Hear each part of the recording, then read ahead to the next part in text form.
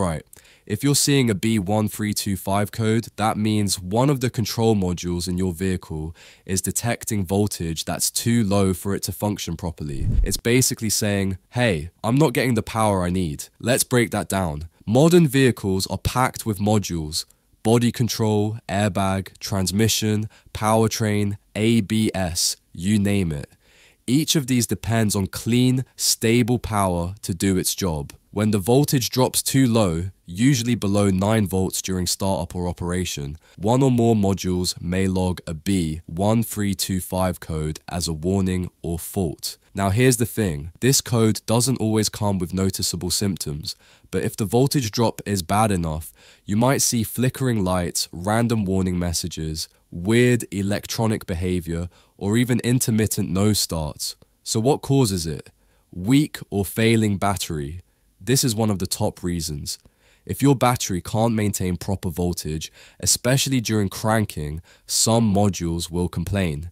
Even if the car starts fine, the voltage may still dip too low for some systems during startup.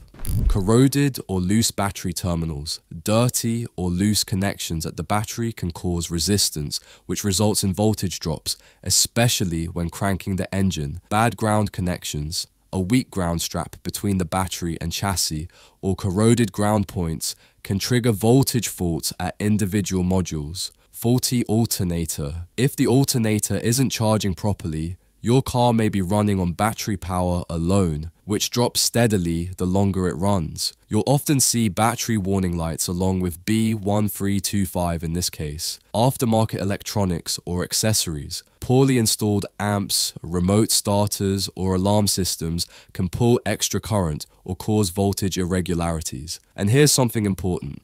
Even if you installed a new battery, that might not be the full solution, especially on GM vehicles where this code is common. In some cases, the fix isn't just the battery itself, but the battery ground cable. On many newer cars, especially GM models, the negative battery cable comes with a built-in current sensor.